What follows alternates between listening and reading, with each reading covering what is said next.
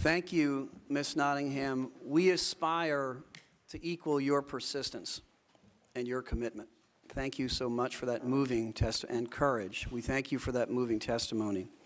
This problem is prevalent in our cities, but is not only in our cities. And our next witness knows of the sad national systemic effect of gun violence, Chief Scott Knight. Good afternoon. Good afternoon. Thank you, Leader Pelosi, for the opportunity to speak before the committee, and thank you, committee members. I've been involved in firearms policy and legislation for a very long time. I've been a police officer for 36 years and chief for 12. I am a former chair of the IACP Firearms Committee and the former chair of the National Partnership to Prevent Gun Violence. For many years, we have worked to try and stop the madness and avert the tragedies we're seeing. These needless tragedies occur every day, with real people, police officers included, losing their lives or suffering injury due to the inadequacy of our gun laws. Law enforcement is on the front lines of the gun violence epidemic. In 2011, for the first time in 14 years, more law enforcement officers were killed in the line of duty by guns than any other means.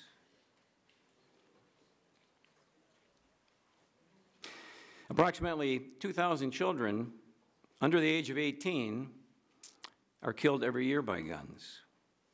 How very sad that it has taken such horrific mass murders, including those of the 20 small children in Connecticut, to get our attention. The debate about gun violence has been inaccurately depicted as either pro-gun or anti-gun. This framework has stifled debate and an honest, rational discussion about what should be done to prevent gun violence. Law enforcement is not anti-gun. We own guns, we work with guns, we carry guns. Many are hunters, many pursue hunting, sporting, conservation issues. We know that guns in dangerous hands have terrible consequences. We have seen the devastation caused by weapons with excessive firepower. Federal law already deems certain categories of people too dangerous to possess firearms. Among them, felons, fugitives, minors, and those who have been committed to a mental institution or adjudicated as mentally ill. The Brady Law, enacted in 1994, established a national background check system. But those checks, as you know, are only required when someone is making a purchase from a federally licensed firearms dealer. A way around those checks is for a person to purchase at a gun show, an ad, or through a private party. And we know, we've heard, an estimated 40% of firearms are acquired through private transactions, meaning a prohibited person can and does obtain a weapon without a background check. After the tragedy in Newtown, the gun lobby, funded in part by the gun makers, claimed that the solution to, quote, a bad guy with a gun is a good guy with a gun, unquote. But the real solution is to prevent the bad guy from getting a gun in the first place is to do a background check. That's something the good guy does. From 1994, when the Brady Law took effect, to 2009, and by the way, that's the last public data we can get, nearly 2 million prohibited purchases were blocked. 2 million. Can you imagine? Can you imagine what the current data might be, and you can imagine if background checks were required universally? That's a lot of bad guys prevented from getting guns. That's good guys stopping bad guys. It's time to stop dangerous people from getting guns from any source. You can. Congress must pass legislation requiring background checks for all purchases. We must also improve the National Instant Criminal Background Check System, known as NICS. Too many records are not in NICS because states are behind in their reporting, and too many states have not submitted records of those who have disqualifying mental health issues. This must be fixed. It is critical to reinstate the ban on assault weapons and on ammunition magazines with a capacity of more than 10 rounds. Assault weapons are not legitimate sporting guns, nor were they designed for citizens to use in defending their homes. They were created to spray bullets in rapid fire on a battlefield, not on our streets. This kind of firepower in our communities is simply irresponsible and facilitates mass murder. Banning high-capacity magazines will reduce the number of bullets a shooter can use before they must reload.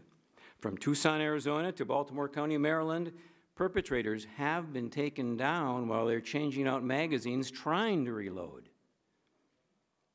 Semi-automatic assault weapons already exist, and they should be treated the same way that we treat machine guns.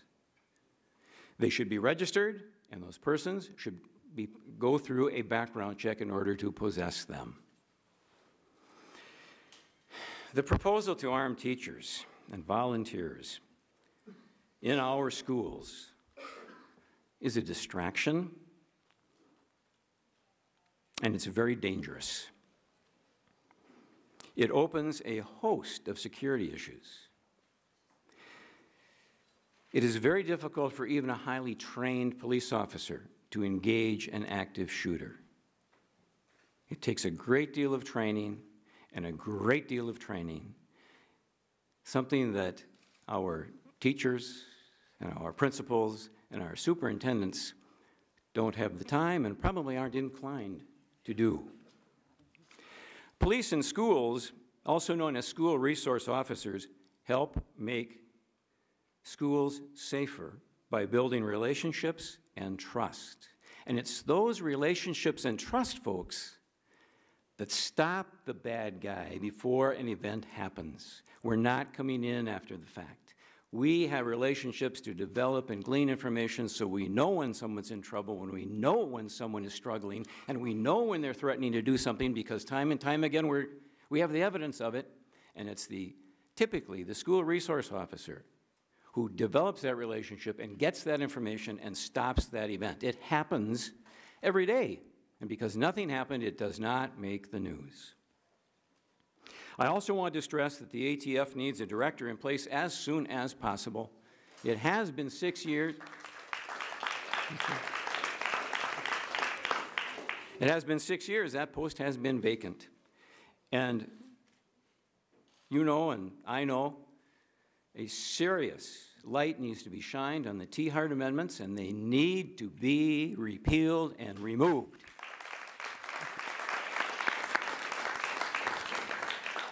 All across the country, law enforcement and the public are calling upon Congress to strengthen our nation's laws. I dare say we're pleading. I ask that you heed our call and enact these very sensible measures that will prevent further bloodshed. Thank you.